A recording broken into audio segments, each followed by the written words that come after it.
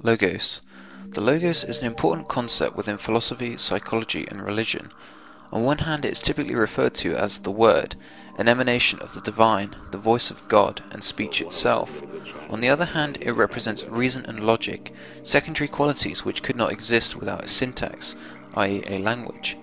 Human language is a very peculiar and mystical faculty of endless fascination, something which was briefly examined in the previous discourse, reality. The language systems we have developed over millennia are distinctly more complex than any other species. At the same time, we are coincidentally the most self-aware species on the planet.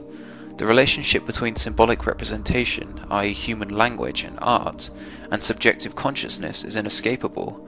Another parallel that can be drawn here is that both require recursion.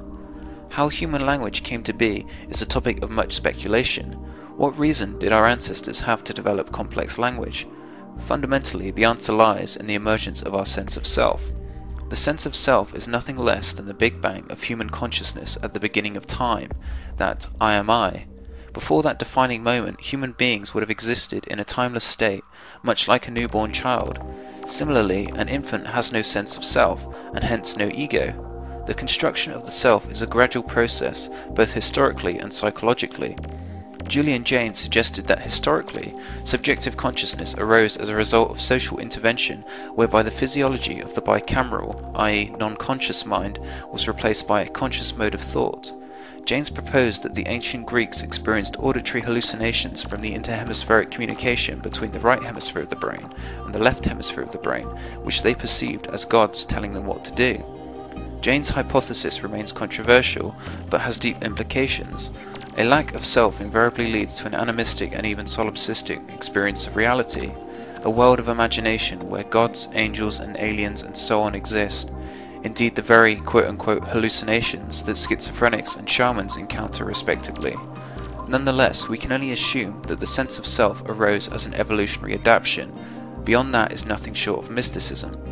Alan Watts aptly put it that nature is playing a game of hide-and-seek with itself. Language gives birth to the second aspect of the logos, reason and logic. Unlike the mythos, which sentimentally looks backwards in time, the logos is epitomized by modern science pragmatically forging ahead to create something new and achieve greater sophistication and control over the environment. Indeed, Carl Jung visualized the logos as the masculine principle of rationality in contrast to the feminine intuitive principle, eros. Whereas for the Greek philosopher Heraclitus, the logos provided the link between the rational discourse and the world's structure. Heraclitus stressed that man cannot and will never understand the logos which is always present. Plato's later allegory of the cave echoing a similar predicament. Translated into a more modern metaphor, we might describe this using Alfred Korzybski's famous saying, "The map is not the territory." That is, we cannot rationally understand our Dasein, our being in the world. We merely construct a representational model, a simulacrum, based on our observations and experiences. William Burroughs considered the word to be a virus running rampant through human culture, devouring steadily, creating perfect replicas and turning the world into an imitation of itself. After all, ideologies only arise to recreate the lost sense of wholeness within our somatic being. Therefore, we can see that the creative power wrought by the logos consequently shows man his separation. Just as in the biblical story, Adam and Eve were shown their nakedness after eating at the tree of knowledge. Could our obsession with logocentrism have taken us altogether towards a path of self-destruction?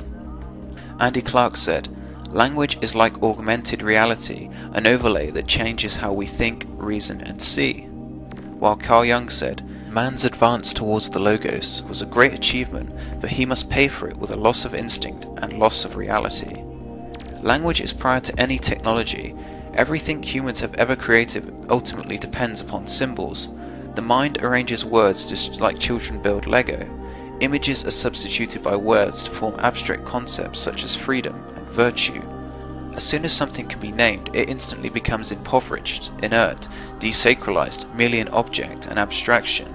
No longer seeing ourselves as of the world, we manipulate these fictitious objects as we please. Words are tools, and as such imply that objects can be acted upon. Language has evolved towards an infinite regression of symbols, words defined in terms of each other, a linguistic superstructure, the Tower of Babel. Literacy is exclusively a human sphere of development, and as such reinforces an anthropocentric worldview where humans become the center of the universe. Leonard Schlein suggested that writing subliminally fosters a patriarchal outlook because it is solely the domain of the left hemisphere of the brain. Reading and writing are fundamentally different from speaking and listening, the former requiring linear modes of processing, whereas the latter incorporates non-verbal communication which can provide a greater context to what is being communicated. Today we are witnessing a massive decline in literacy rates across the developed world. What is typically seen as a failure of education and a symptom of social breakdown might at least in some part be a form of rebellion against the one-sided worldview of literacy. Marshall McLuhan said, "Schizophrenia may be a necessary consequence of literacy."